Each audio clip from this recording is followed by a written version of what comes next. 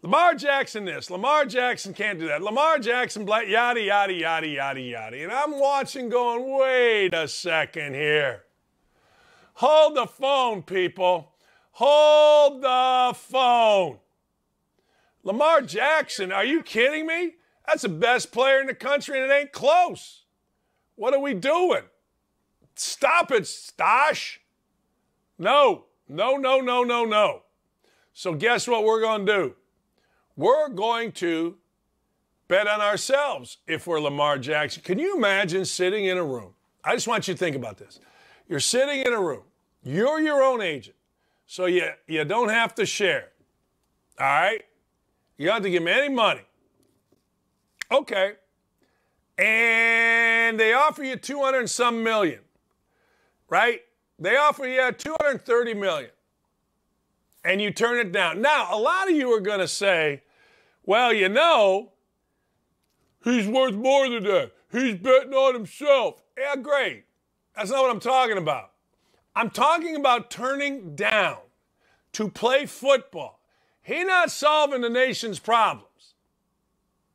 He's not doing anything other than taking a ball and trying to get it 10 yards at a time down the field while entertaining us. And you turn down, let's just say for the sake of argument, 200 million. Think about that. That's how I look at the world that we live in. That's how I go about the business of thinking about professional athletes. Man, you're sitting there turning down 200 million.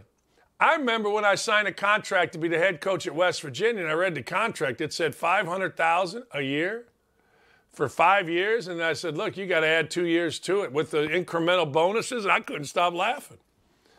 Like, I'm teaching big guys in shorts to put a ball through a hoop, and you're going to pay me that much? Man, I got a dad who's a school teacher, a mom who's a school teacher, an uncle who worked in the mill every day, cousins that are uncles and security guards. That's real stuff. But Lamar Jackson said, the heck with it. I don't care. 200 million, let's go. Good for, don't mess with him, because he told you all Friday. He said Friday. Friday's tomorrow. You don't have a contract. You're not negotiating during the season, and I ain't mad at Lamar. You know me. That's my man. I have an irrational respect/love for that guy. Never met him. Love watching him play. Every time I see him play, he plays great.